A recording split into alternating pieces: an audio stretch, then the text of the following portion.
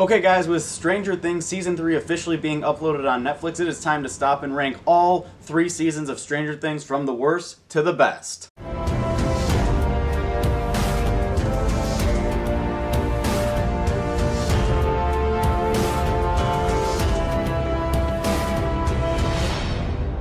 So there's no question that ever since Stranger Things hit Netflix, I think it was, in 2016?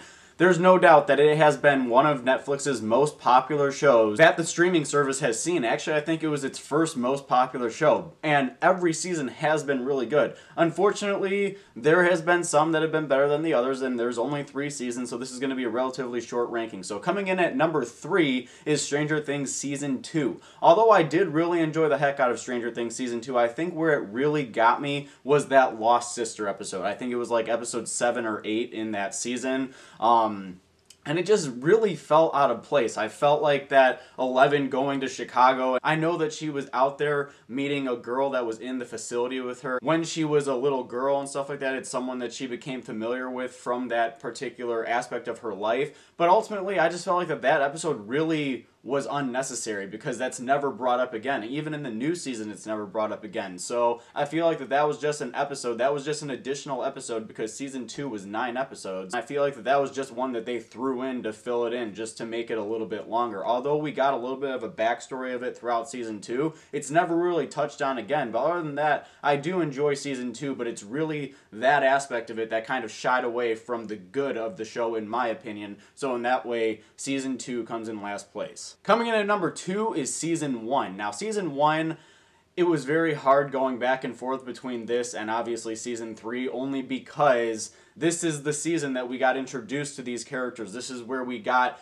all of Stranger Things from, and the whole Demogorgon thing and everything about Season 1 is absolutely great. I don't think that I have a complaint about it. So really, I should say that it's a tie for first, but if I had to rank it, Season 1 ends up coming in number 2 just because there are so many more aspects I'm going to talk about in a second with Season 3. But I mean, Season 1, the last 2 episodes of that, I was completely hooked in. I thought that the first 6 episodes had delivered on what it was going to be, but the last 2 episodes are hands down phenomenal in Season 1. When Elle literally uses her mind to flip that van over in episode 7, absolutely awesome. I think from there on out, I absolutely loved the remainder of the show because, like I said, even though I knew I really enjoyed it from the first 6 episodes, it was 7 and 8 of Season 1 that really got me invested into it. But coming in first place is Stranger Things Season 3. Now, I'm sure if you guys have seen my review by now, it is up on my channel, so if you guys haven't had the chance to go and check it out, go check it out because literally, Season 3 is great, from the first episode to the last episode. And I mean, this season is just a little bit more violent than other seasons. I think that may be one of the reasons I liked it a lot too,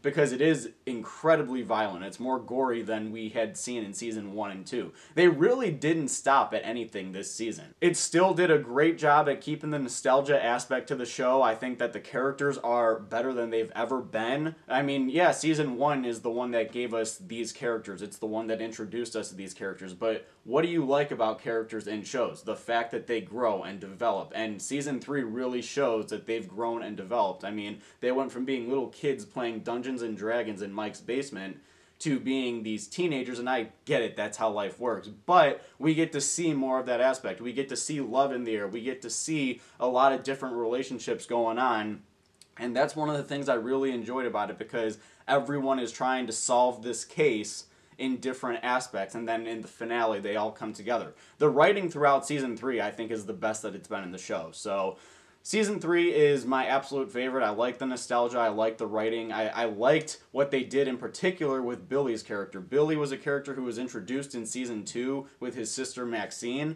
and we get to see a whole lot of Maxine, but we also get much more Billy in Season 3. And I really enjoyed what they did with this character. I really enjoyed watching throughout the course of these 8 episodes how these characters were going to go about certain elements, and it's just phenomenal. So Stranger Things Season 3 comes in first place. So that's my Stranger Things season ranking. Post your guys' comments down below. Let me know, what do you guys rank Stranger Things? What's your favorite seasons? What's your favorite scenes? Whatever it is, guys, comment below. Let me know, and as always, if you guys like this, don't forget to join me on my journey to 5,000 subscribers, and I will see you guys in my next video.